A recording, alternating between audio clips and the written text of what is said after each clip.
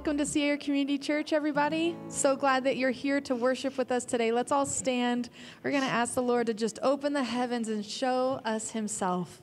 Let's lift our voices.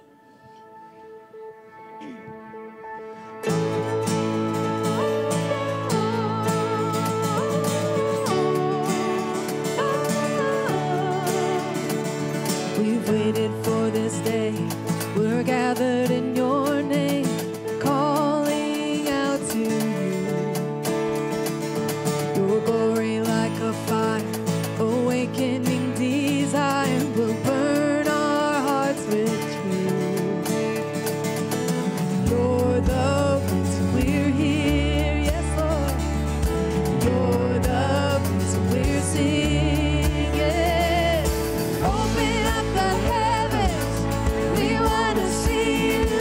Open up the floodgates, a mighty river flowing from your heart, filling every part of our faith.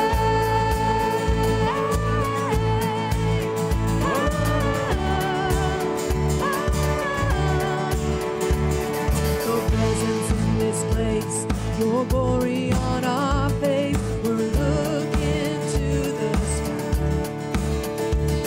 You're sending like a cloud. You're standing with us now. Lord, unveil our eyes. You're the reason we're here.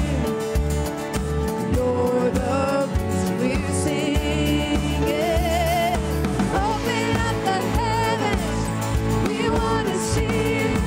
Open up the floodgates, a mighty river flowing from your heart, filling every part of our faith.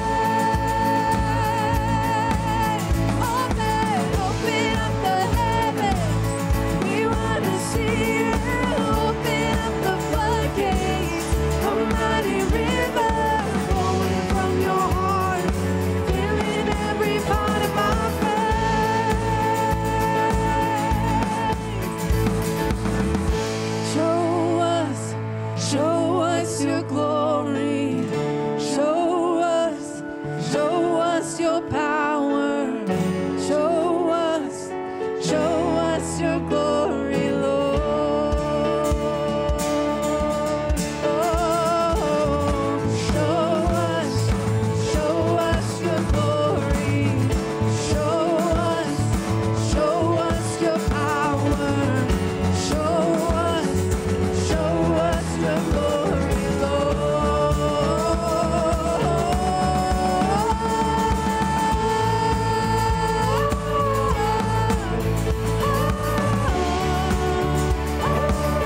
We want to see you. Open up the heavens. We want to see you. Open up the floodgates. A mighty river flowing from your heart, filling every part of our praise. Open up the heavens. We want to see you. Open up the floodgates. A mighty river flowing from your heart, filling every part of our praise. We'll sing.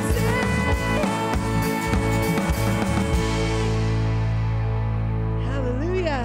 His presence is here.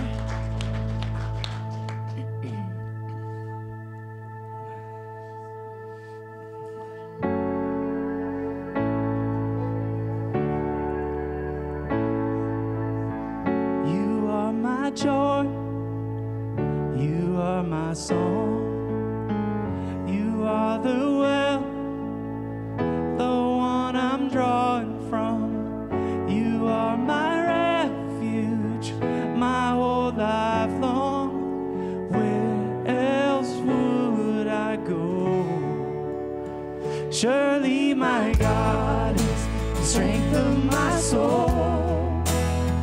Your love defends me. Your love defends me.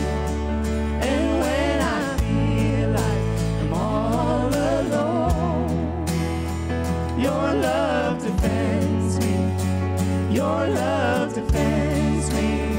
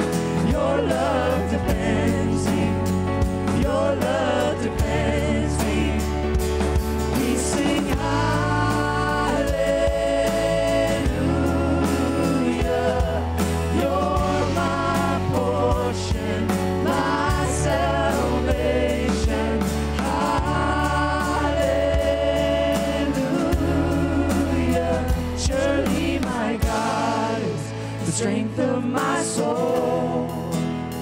Your love defends me. Your love defends me. And when I feel like I'm all alone, your love defends me. Your love defends me. Surely my God is the strength of my soul. Your love defends me. Your love defends me. And when I feel like I'm all alone, not alone, your love defends me. Your love defends me. We sing hallelujah.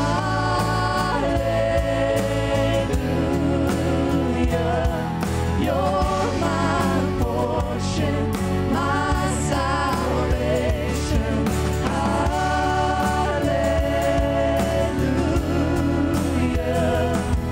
You're my portion, my salvation. Hallelujah.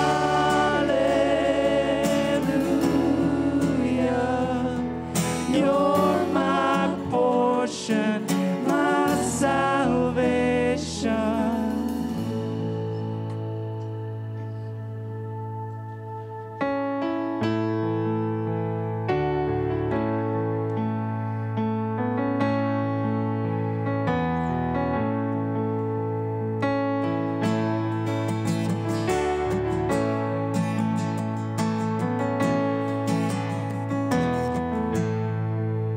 Mine are days that God has numbered. I was made to walk with Him. Yet I look for worldly treasure and forsake the King of Kings. But mine is hope in my Redeemer. Though I fall, His love is sure. For Christ has paid for every failing. I am His forevermore.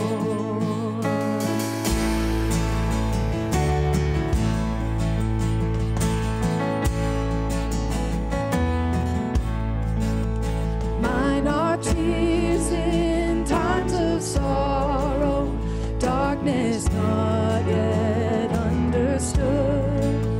Through the valley I must travel, where I see no earthly good. But mine is peace that flows from heaven, and the strength in times of need. I know my day will not be wasted. Christ completes His work in me.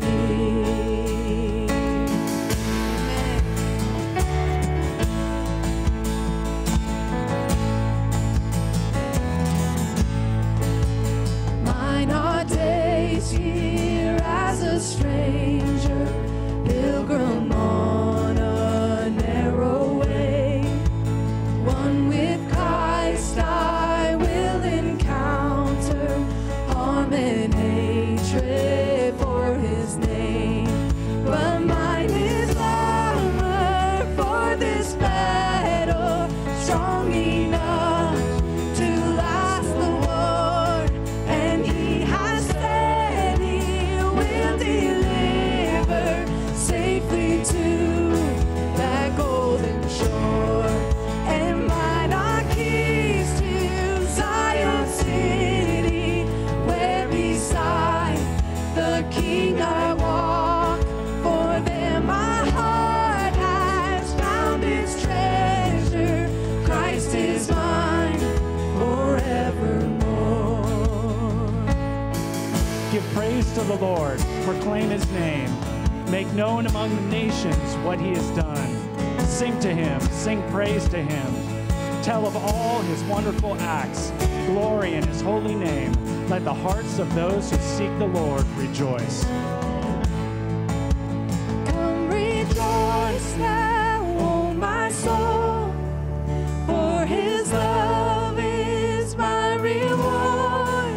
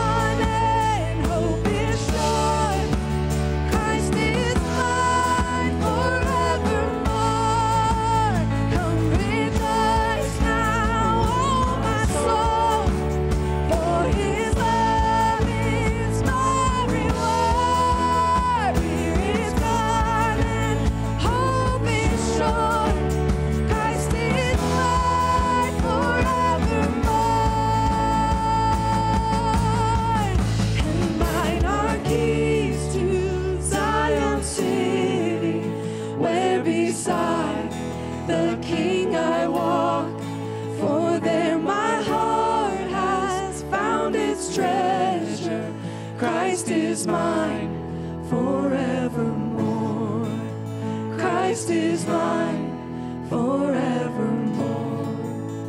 Christ is mine forevermore.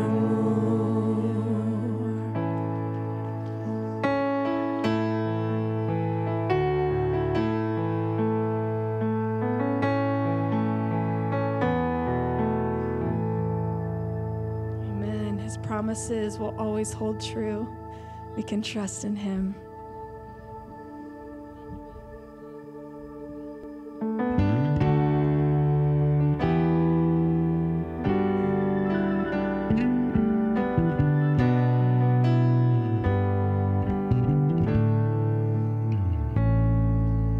Blessed are those who run to him, who place their hope and confidence in Jesus. He won't forsake them. And blessed are those who seek his face, who bend their knee and fix their gaze on Jesus. They won't be shaken. Come on and praise the Lord with me. Sing if you love his name. Come on and lift your voice with me. He's worthy of all our praise.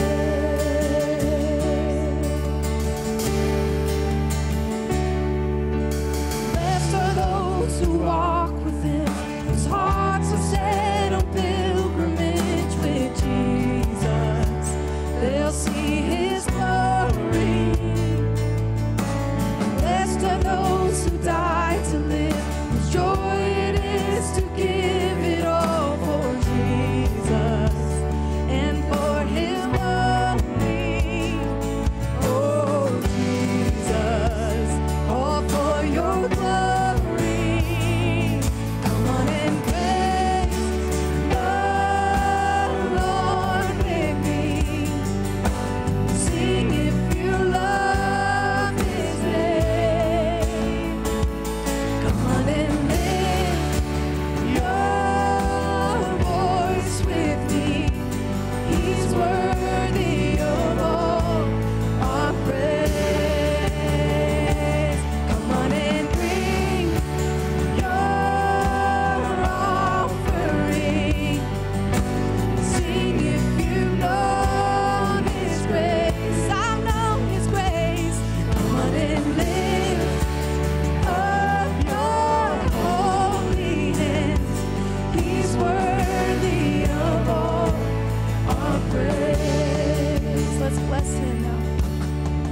Bless God in the sanctuary. Bless God in the fields of plenty. Bless God in the darkest valley. Every chance I get, I bless your name. Bless God when my hands are empty. Bless God with the praise that costs me. Bless God when nobody's watching. Every chance I get, I bless your name. Bless God when the weapon's forming. Bless God when the walls are falling. Bless God 'cause he goes before me. Every chance I get, I bless your name. Bless God 'cause he holds the victory. Bless God for he's always with me. Bless God for he's always worthy. Every chance I get, I bless your name. Every chance I get, I bless your name. Every chance I get, come on and praise the Lord with me. Sing if you love his name. We love his name. Come on and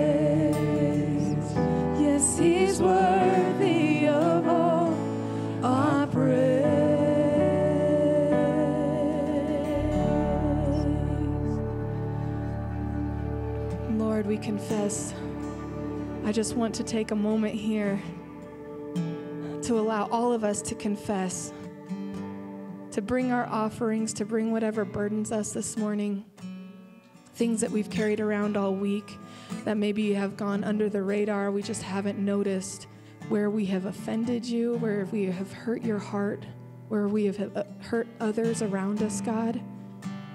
Just bring that to our minds so that we can repent and allow your voice to be louder in our lives, God, because it's when we hold out from you and we don't give you what you ask of us that we don't hear you properly, Lord. So I pray that we would just be able to search our hearts, that we would truly be able to walk away today blessing you when we feel like all the weapons of the world are forming against us and we're downtrodden and we're hurting, God, but we can still bless your name. And we know that you have given us all the strength in your spirit, God, to do what you've asked us to do. We can walk away and bless your name no matter what our circumstances are, God, no matter what we're facing. Would you work in this place, God, with your spirit? Just speak to us, change our hearts, free us from what binds us. In Jesus' name we pray. Amen. You may be seated.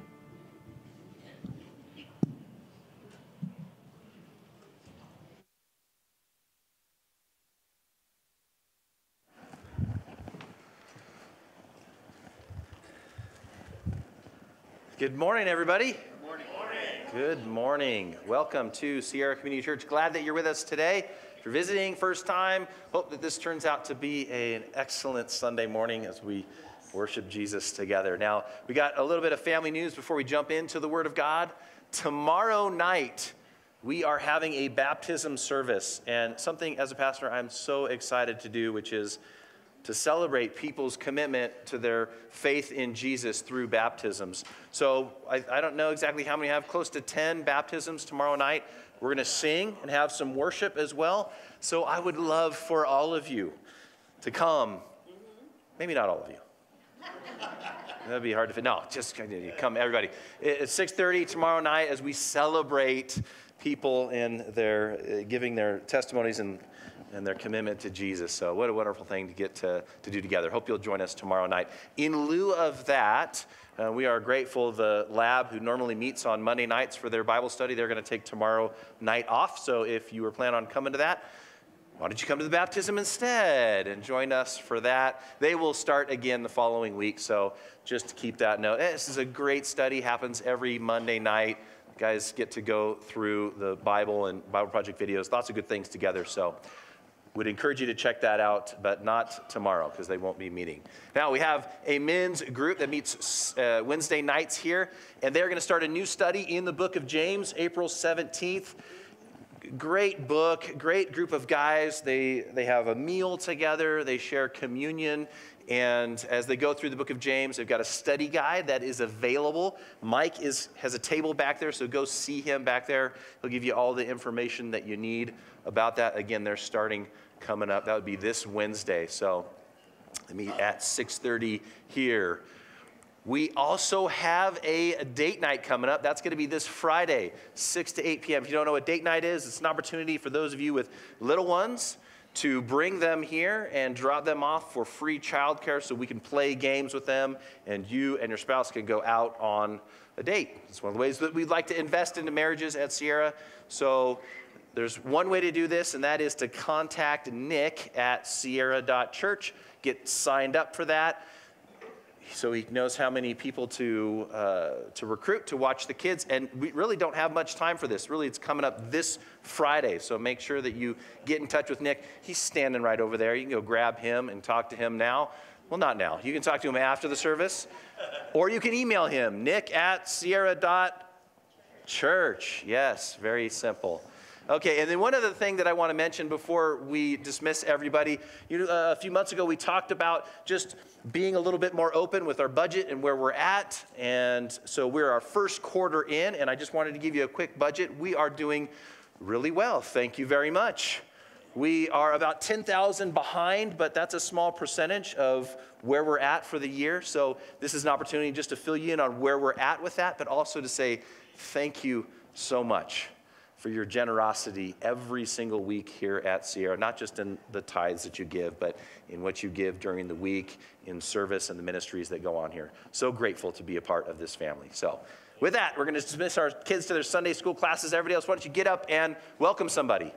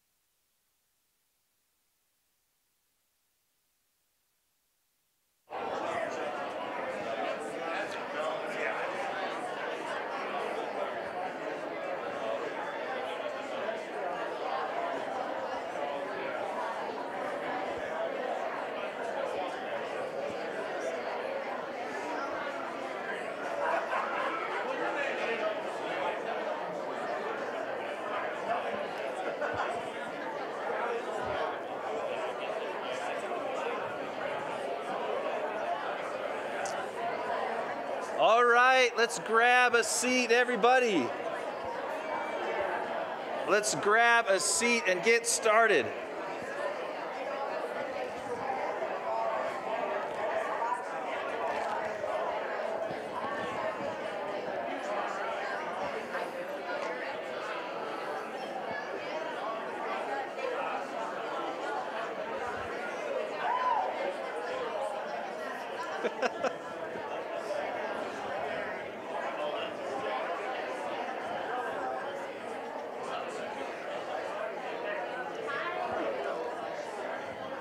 Okay, here we go.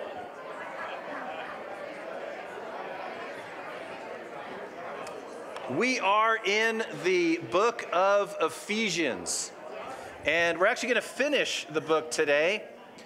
So before we do that, I think it's important to answer the question, why are we even in the book of Ephesians? How did we get here? Well, actually, we were working our way through the book of Acts.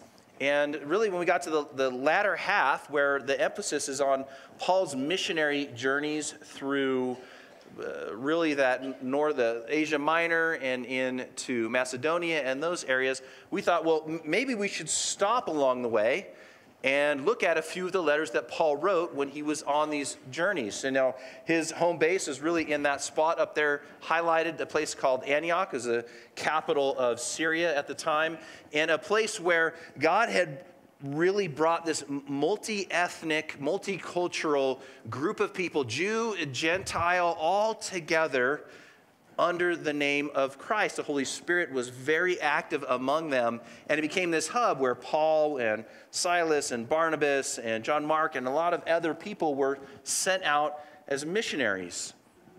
And so Paul travels on that northern route, and he goes through the region of Galatia. And so we stopped and we looked at his letter to the church of the Galatians. And Paul, again, talking about the unity of Jew and Gentile, putting their differences aside, coming together, sharing communion with one another under the banner of Christ.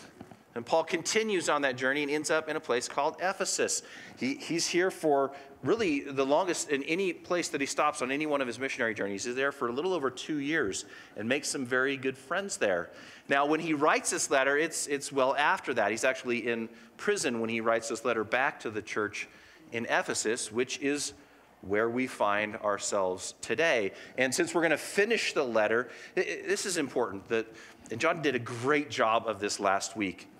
It's so easy for us to look at letters in the Bible that were written to a group a long time ago and to pull phrases out of the context of the whole letter, and then misunderstand or misinterpret what they actually mean for us. So when we read little parts like this, and today's passage is really a great example of that. I mean, this is when you're talking about the armor of God. This is something that you find on T-shirts and coffee mugs. And that's fine, but it needs to be understood in the context of the entire letter, because Paul is concluding what he's said over the last 5 chapters. This isn't a standalone. This is really connected to everything that he's already said. So with that, I want to go back and just kind of give an overview of the entire letter and how we got here. And we'll start with just a quick video that starts that off.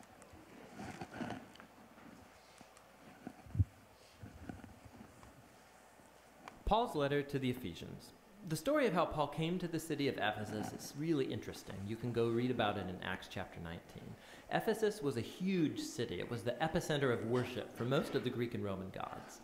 And for over 2 years, Paul had a really effective missionary presence there, and lots of people became followers of Jesus. Years later, after being imprisoned by the Romans, Paul wrote this letter. The movement of thought in the letter divides into 2 really clear halves. In the first half, Paul is exploring the story of the gospel, how all history came to its climax in Jesus and in his creation of this multi-ethnic community of his followers. The second half of the letter is linked to the first by the word therefore. And here Paul explores how the gospel story should affect how we live every part of our life story, personally, in our neighborhoods and communities, and in our families.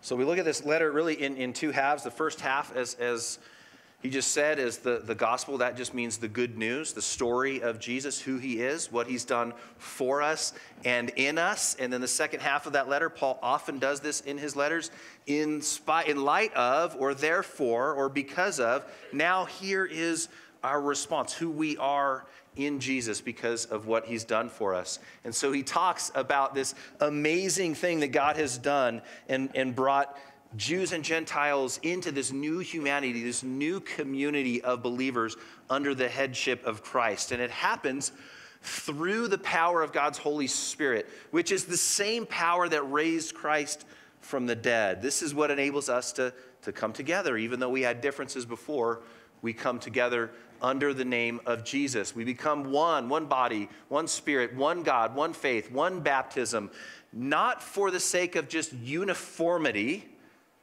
but unity within our differences. It's actually good that we all come from different walks of life and have different gifts and talents, because God wants us to bring those together, to use them for the edification of the building up of the body, to serve each other. And when we do that, we represent the new humanity and creation under the authority of Christ. He is the head. And because of that, we are to put off the old self, lying and deceit and anger and stealing, sexual immorality. Those things are to go away, and they're to be replaced with the new humanity. The character of God is what we're replacing this with honesty, with generosity, with faithfulness, forgiveness, all of those things, because we are actively being filled by God's Spirit. And when God's Spirit fills us, then these are the things that come out. And there's a new social order that's created. We submit to Christ and to each other, which really shakes things up. which also means there will be pressure against this movement. So we need to be prepared. And all of those things that we're going to talk about today are attributes of God. They're the characteristics of God that we put on. The armor is all about God's character protecting us. And so we have to do that because there's going to be pressure. There's going to be pushback. And the end goal of all of this is that there be one unified body of believers under the headship of Christ. That's what we call the church. And there's a global church, a worldwide church, and there's a local church. And I'm not talking about a building. I'm talking about the gathering of believers in Jesus. And all of this is for the glory of God. So if you have your Bibles, go ahead and turn to chapter 6. We're going to finish the rest of the book, verses 10 through 24. I'll have it on the screen for you as well. So the Apostle Paul says, "Finally, be strong in the Lord and in his mighty power. Put on the full armor of God so that you can take your stand against the devil's schemes." That word schemes is a Greek word where we get our English word methods. So it's stand firm against the methods of the devil. "For our struggle is not against flesh and blood, but against the rulers, against the authorities, against the powers of this dark world, and against the spiritual forces of evil in the heavenly realms. Therefore, put on the full armor of God so that when the day of evil comes, you may be able to stand your ground. And after you have done everything to stand firm then, with the belt of truth buckled around your waist, with the breastplate of righteousness in place, and with your feet fitted with the readiness that comes from the gospel of peace. In addition to all of this, take up the shield of faith, with which you can extinguish all the flaming arrows of the evil one. Take the helmet of salvation and the sword of the Spirit, which is the word of God. And pray in the Spirit on all occasions with all kinds of prayers and requests. With this in mind, be alert and always keep on praying for all the saints. Pray also for me, that whenever I open my mouth, words may be given to me so that I may fearlessly make known the mystery of the gospel, for which I am an ambassador in chains. Pray that I may declare it fearlessly as I should. Tychicus, the dear brother and faithful servant in the Lord, will tell you everything so that you may know how I am and what I'm doing.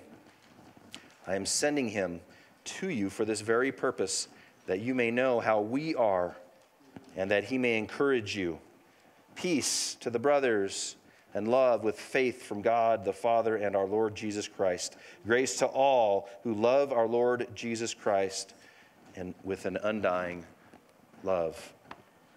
Father, we come before you this morning. We are grateful for your word, grateful for the encouragement that we find in it. Every one of us knows what it's like to struggle in life, to figure out what it means to follow you faithfully with all of the pressures of this world, asking us to give our allegiance, our commitment, our faith to something other than you. And so, Lord, I pray that your Spirit would encourage us today.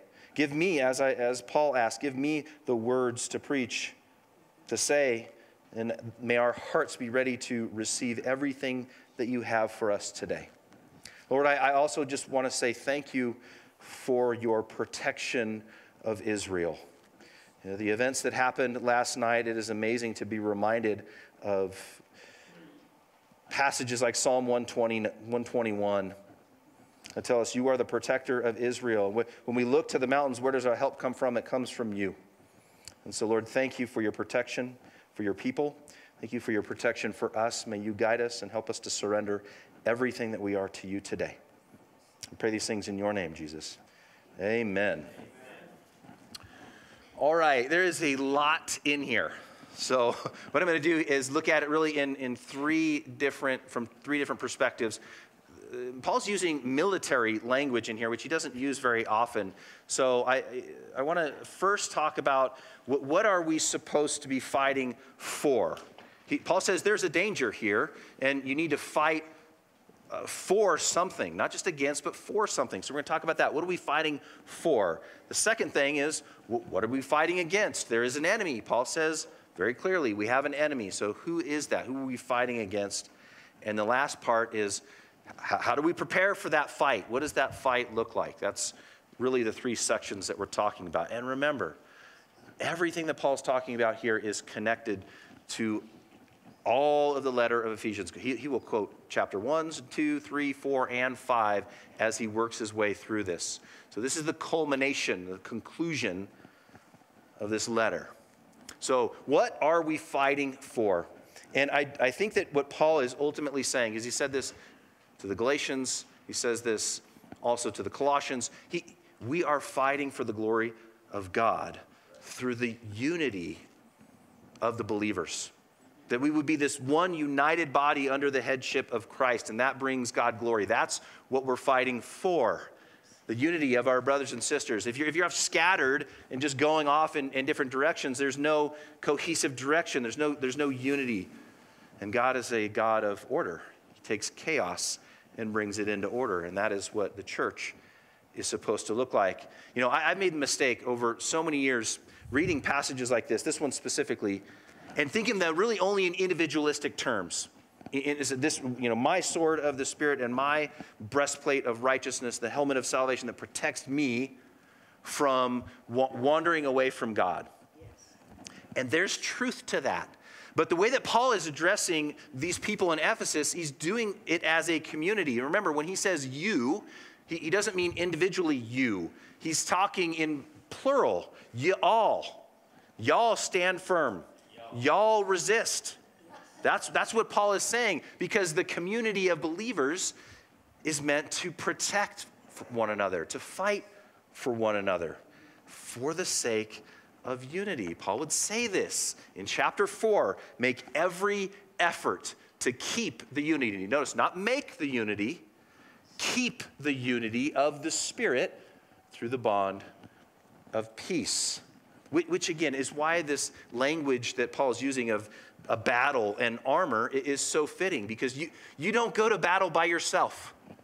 If you do, you're going to lose very quickly because you're outnumbered. So you don't just go off and fight it by yourself. That's not how battles are won. They're won within numbers. And you're not just fighting for yourself.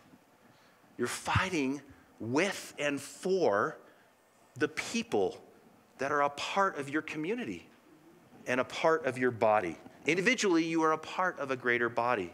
And the enemy's goal is to work against everything that Christ has done. And so if Christ has been able to accomplish bringing Jew and Gentile, male and female, slave and free, all together under the headship of Jesus, then it's the enemy's goal to bring chaos into that, to cause disruption in that, to convince us that the church is not something, the body, that we are called to be a part of.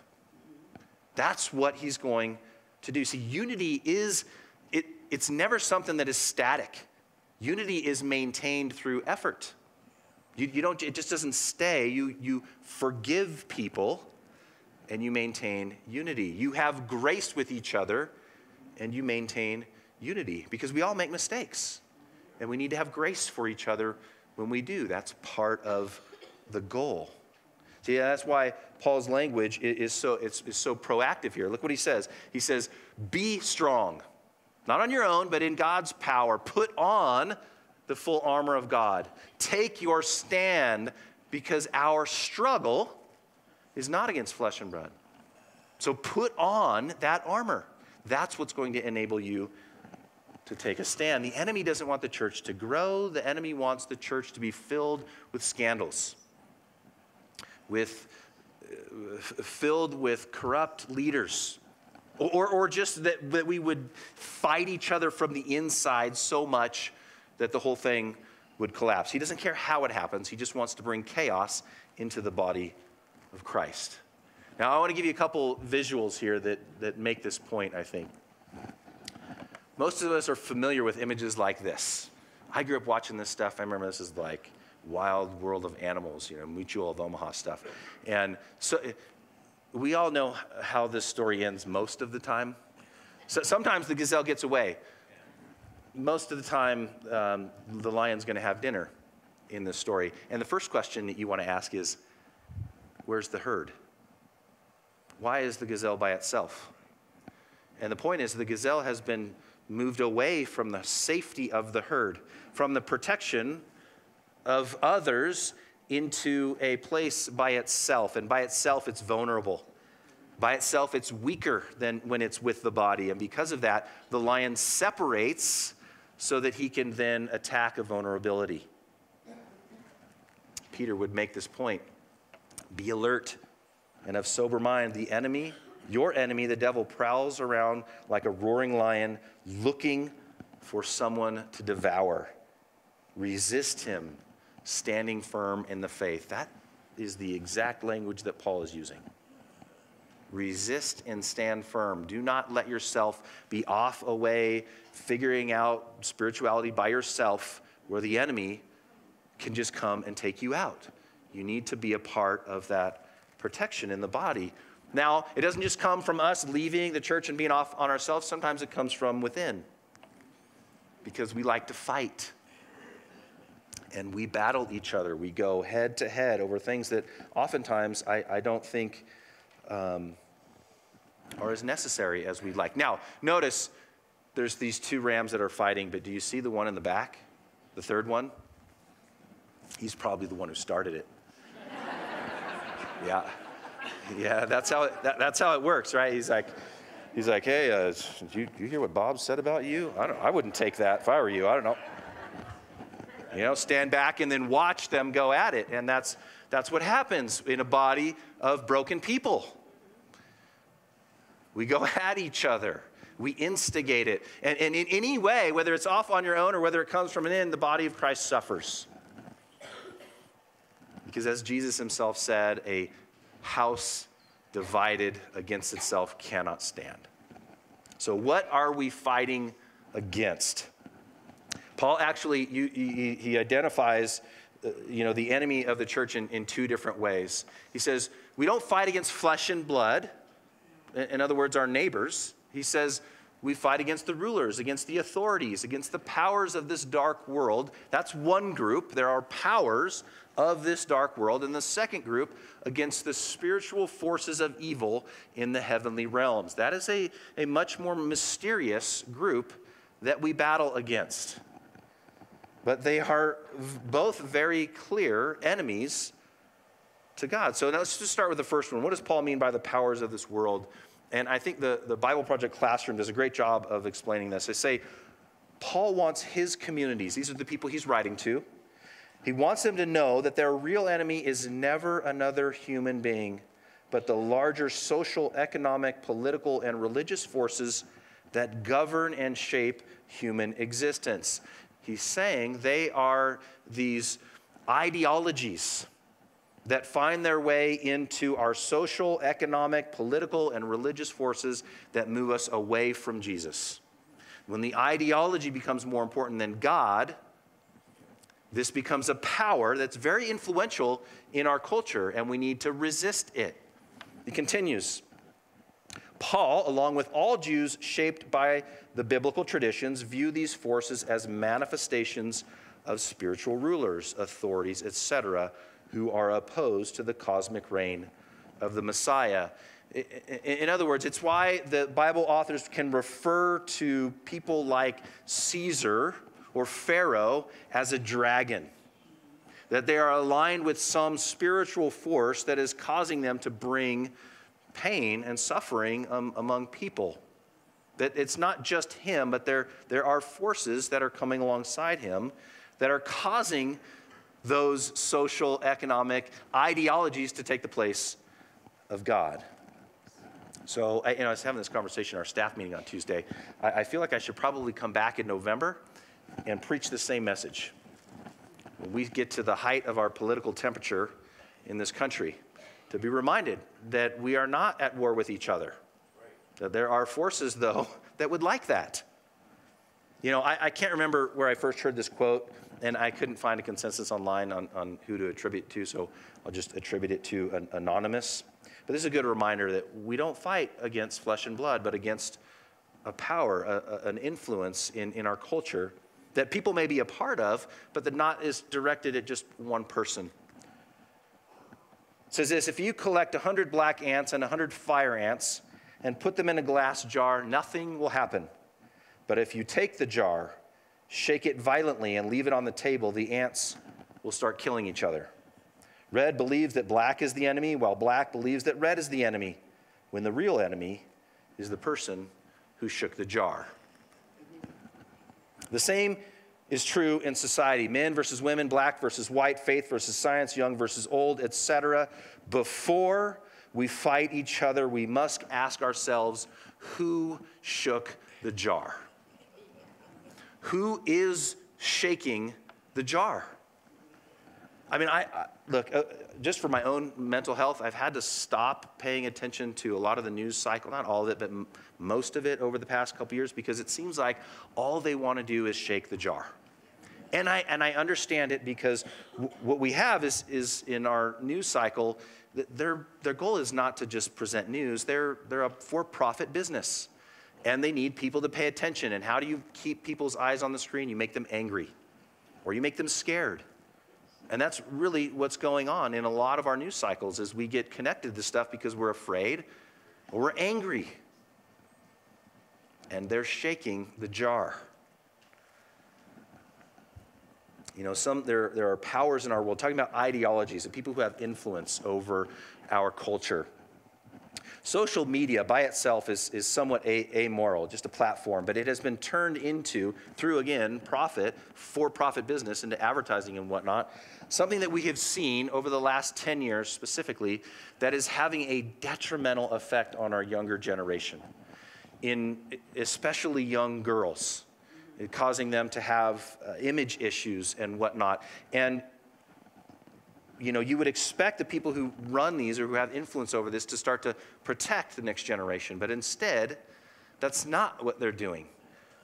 Profit has become more important than what is going to happen to them. So they find new ways to keep us on our screens longer and longer, which is causing more and more damage. Did you guys know that Steve Jobs wouldn't let any of his kids have an iPhone or screens in general? So if Steve Jobs, the inventor of that, said it wasn't good for my kids. Now, look, there's moderation in everything. I'm not here to say, you know, social media is the devil. It's not. But there are powers using it for influence in our culture that is most definitely evil. And it needs to be called out, because it's being influenced, I believe, and Paul is saying here, by powers, spiritual powers that have reasons that are not for our best interest. Apostle John would say this: "Dear friends, do not believe every spirit, but test the spirits to see whether they are from God, because many false prophets have gone out into the world." Now, there's two things here. One, John assumes we believe or we understand that there are plural spirits, multiple spirits, not just the Holy Spirit of God, but there are multiple spirits, and they are trying to influence, speak to us in ways that move us away from God. So I'm sorry you don't get to say the devil made me do it, because he didn't. You know, that picture of the red suit and pitchfork, that's a cartoon created image. The spirits, as the Bible talks to them, are of light. They want to be beautiful. And oftentimes, here's the thing, spirits will come to you and they will encourage you to do the things you already want to do. They'll justify it. You know what? You deserve this. Or they'll say things like, no, this is actually for their good, when it's not actually for their good, but it's not a voice from God, and we need to be able to learn to discern that. And we do that, as Paul said in Ephesians 5, by being filled with God's Spirit. Because when we're filled with God's Spirit, there's no room for any other spirit's voice. Because it's not just influence that happens. There are times when spirits have control over people. And we see this actually in Acts chapter 19, where Paul's audience in Ephesus would be very familiar with what we're going to read right here. Paul writes this in 2 Corinthians. He says, "Some Sorry, this is Acts. Oh, back up. Yes, an angel of light. So if Satan himself masquerades as an angel of light, then it would not be surprising if his servants also masquerade as servants of righteousness, being right with God and being right with others. Now that spiritual influence, when it moves to control, is a story we find in Acts 19. It says, some Jews went around driving out evil spirits, and they tried to invoke the name of the Lord Jesus over those who were demon-possessed. They would say, in the name of Jesus, whom Paul preaches, I command you to come out. 7 sons of Sceva, a Jewish chief priest, were doing this. It's like they were going around, with the spell. Hey, in the name of that guy and this guy, we command you to. It's like this phrase that they're saying, which actually doesn't have any power. It's Jesus and his spirit that actually have power. So, verse 15, one day the evil spirit answered them, Jesus I know, and Paul I know about, but who are you? That's a scary moment right there. Then the man who had the evil spirit jumped on them and overpowered them all. He gave them such a beating that they ran out of the house naked and bleeding. And when this became known to the Jews and Greeks living in Ephesus, they were all seized with fear. Wouldn't you be? That's not I've never experienced that type of spiritual encounter in my life, but I know people who have. It is a very real part. There is a spiritual evil, a part of our world that we don't see every day. And there are instances of things like this that have been recorded, not just 2,000 years ago, by the way. Now, Paul uses this phrase at least 4 times, stand firm. And a couple of those times, because it's a different word that gets translated in stand firm, it could be translated resist. Stand firm is kind of a, I don't want to say defensive, but it's a position like this. Resist is a little bit more offensive. There's a little more pushback that happens with this. And how does Paul say we're supposed to do that? It really outlines 4 things in here. First, he says you're not going to do it in your own power. It's verse 10. You do this in the power of God. It's his mighty power that you trust. You do that by being unified together, not the gazelle off by itself, but together, unified under the head of Christ. You put on his character. That's the armor of God. It's the character of Christ. And then in prayer regularly.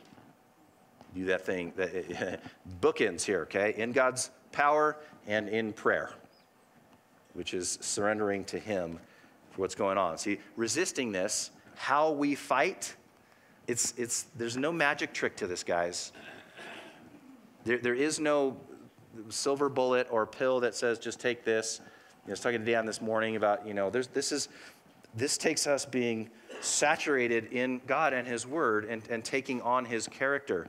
You talk to physical therapists, and after surgeries, they will tell you, it's like something like 90% of the people don't want to do the exercises that they do when they send them when they go home. So they're not healing as well. They just say, well, just give me a pill for the pain. And that's not how this works. Paul uses this language in a couple other places, by the way, in 1 Thessalonians chapter 5. He says, let us be sober, putting on faith and love as a breastplate and the hope of salvation as a helmet. In Romans chapter 13, let us put aside the deeds of darkness and put on the armor of light. Let us behave decently as in the daytime, not carousing and in drunkenness, not in sexual immorality or debauchery, not in dissension and jealousy. Rather, clothe yourselves, put on the Lord Jesus Christ. Do not think about how to gratify the desires of your flesh. This is the same language that he's using in Ephesians. We're to put off the old, to put on the new. So where did Paul get this idea? I didn't, as a kid, I didn't grow up reading the Hebrew scriptures like Paul did, and he is a scholar, knew this inside and out, and so I have to study for these nuggets, but they are absolute gold when you see the connections that Paul is making. Because one of the things that he's doing is he's reminding us that The Old Testament is not, it's not this separate story from the New Testament. Jesus' life is a fulfillment and continuation of what God promised in the Old Testament. So when Paul makes this connection, what you're seeing is that Jesus is the fulfillment and continuation of what the prophets talked about hundreds of years before he was born. And so I'm going to really go through these quickly. I've got them in your notes underneath that you can look up later. Well worth your time spending some time going back through each one of these. Isaiah chapter 11. This is 700 years before Christ was born. Out of the stump of David's family will grow a shoot. Yes, a new branch bearing fruit from the old root, and the Spirit of the Lord will rest on him. Does that not describe Jesus' baptism in John, where it says the Spirit of the Lord in the form of a dove comes and rests on Jesus? The Spirit of wisdom and understanding, the Spirit of counsel and might, he will wear righteousness like a belt and truth like an undergarment. These are the things that Paul is reminding, is pulling the Ephesians to here. He says in Isaiah 52, how beautiful on the mountains are the feet of the messenger who brings good news. The gospel, the good news of peace and salvation. Isaiah 49, he made my mouth like a sharpened sword. His words are like a sword. And Isaiah 59, the Lord looked and was displeased that there was no justice. He saw that there was no one. He was appalled that there was no one to intervene. So his own arm achieved salvation for him, and his own righteousness sustained him. He put on righteousness as a breastplate and a helmet, salvation on his head. All of this language, Paul is reminding us, hey, God's keeping his promises. And this is in the Messiah. It's not just for back then. It is true for us today. Again, the Bible Project Ephesians classroom said that so well. By the way, I've said this, I'll keep saying it.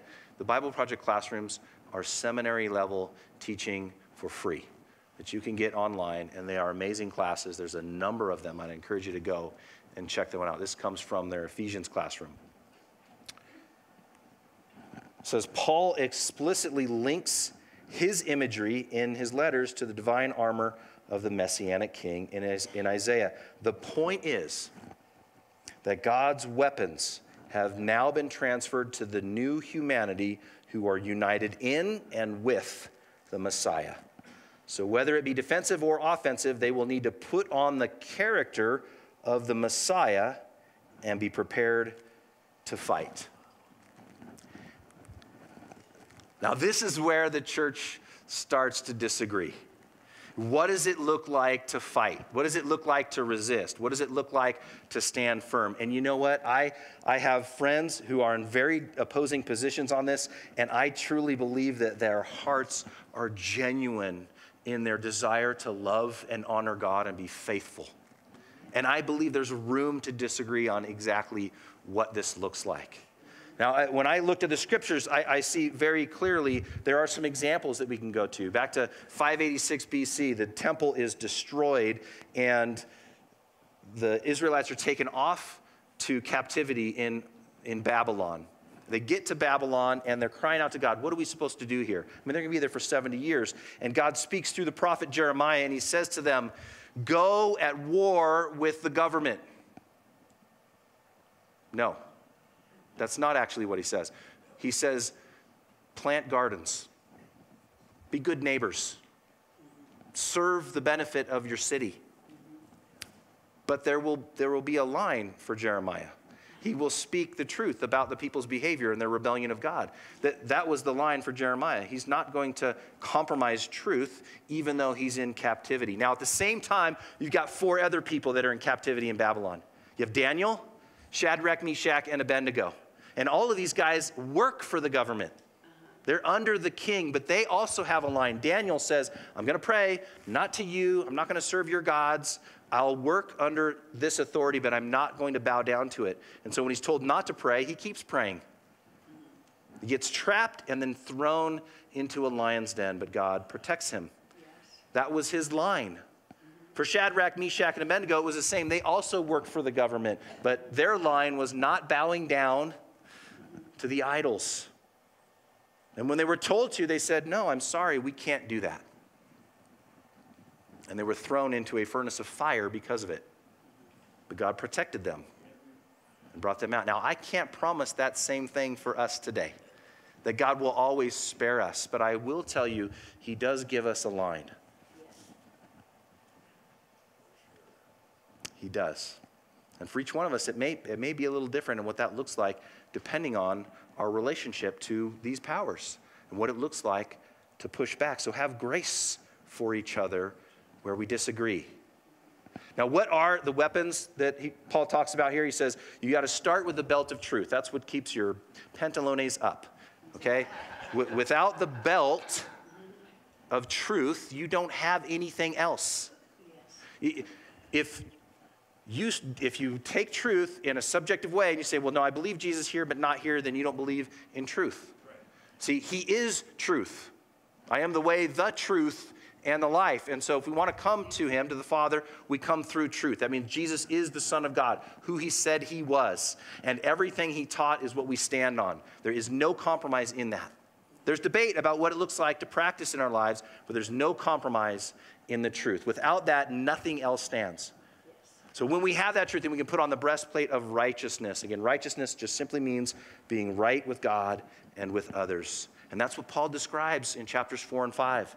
Put off the old self. Put on the new, the righteousness, the forgiveness, the mercy, the self-control, the honesty. All of those things. We're putting on the character of God. We are called to have feet that are quick to share the good news. See, if we don't know that, if we're not being filled by the good news of Jesus every single day, then we're not going to recognize and understand those great promises that he has. To never leave us, to never forsake us, to walk us through every single circumstance that we have in life. We're not promised to be removed from them. We're promised that God will walk with us through them. And if you don't know those truths, you can't share them with anybody else. So we know them so that we can take them and share them. And in Christ, he is our shield of faith. See, the arrows are going to come. They may come in doubt. They may come in insults from other people. They'll come in whatever the enemy thinks will work to get you to quit and give up. So stand firm. Resist.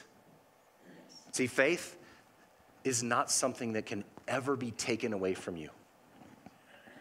You can give it away, but it can't ever be taken from you. So stand firm and resist. Why? Because we have the helmet of salvation. What protects our brains, our minds, is the fact that Jesus is the Son of God who was crucified and raised from death on the third day. And because of that, you and I also will experience the resurrection of life that he did if we are in him, which means there is no threat in this world.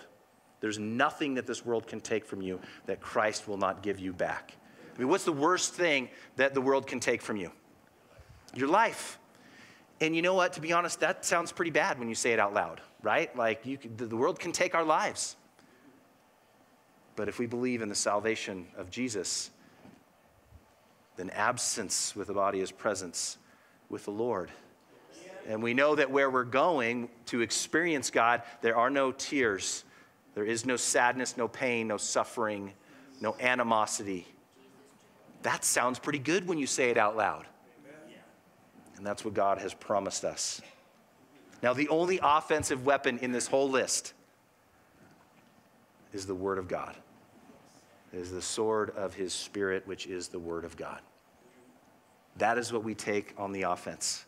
It is the truth of God found in his Word. How did Jesus respond to the temptation that came to him in the desert after 40 days of fasting in Matthew chapter 4? It is written. 3 times he quotes the Old Testament. The Word of God. And if it's good enough for Jesus, it's good enough for us. See, the armor of God is not a magic bullet, a pill we can take. It is the character of God that we put on ourselves that helps us to resist the trials and the temptations that we face. See, in Ephesus, Paul talked, this is a growing city, a port city where people are coming from all over. And he's got this new group of believers in there trying to figure out how to live faithfully to Jesus while the temple of Artemis stands there. Greek and Roman gods everywhere. The pressure for them to cave to their society, their community was huge. And Paul needs them to stand firm. The same thing is true for us today. We are surrounded by pressure, pushing us to walk away from Christ, to abandon him. And so the command for us today is the same as it was for the church in Ephesus. Stand firm in your faith in Christ. Be connected to the body under the authority and headship of Jesus so that you can resist when the methods of the devil come. Do this in the body so that we can fight for one another, for the unity of our faith and for the unity of this church here, in this community, in this nation, and in this world. That is my prayer for all of us today. Amen. Let's pray. Lord, you are good all the time. And I'm reminded of just how good you are as I get to study your word and to share the excitement that I have. And Lord, that you have given me promises.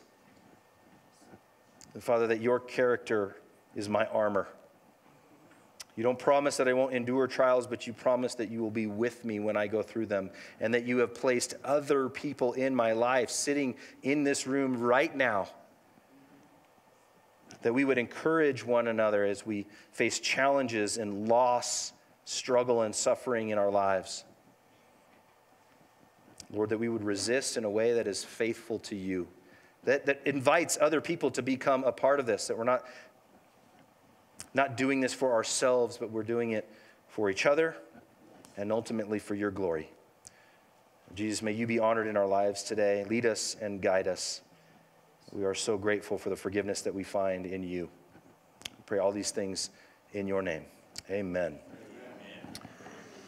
All right, we're going to continue our worship with our offering. So if you got our ushers come forward, we'll do that now. Then we're going to close with a song. Thanks for being here today, guys. Have an amazing Sunday. You too. I will.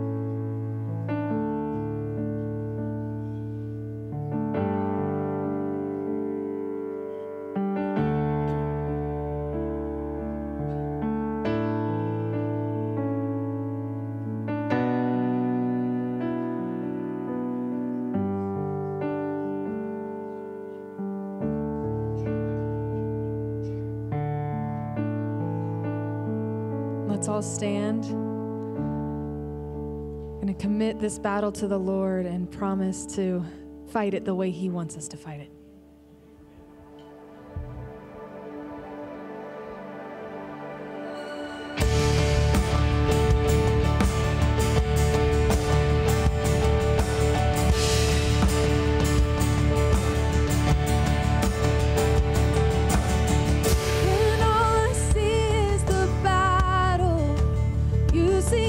Victory.